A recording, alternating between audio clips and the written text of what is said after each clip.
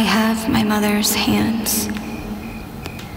I have my mother's hands, plain in appearance, but oh so eloquent in writing.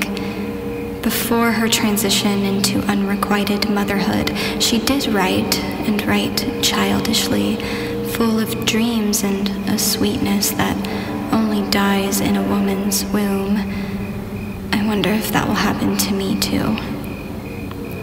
I have my mother's hands. My fingers stop short, and I often gaze at the muted green veins that push against the surface of my skin. So thin, will they rupture? Well, I'm afraid that it'll be more than just blood that spills. Inside of me is all that she is. Every voluptuary secret runs red and heavy and wet. I have my mother's hands, tender to the touch, yet so trivial and so unable to please oneself.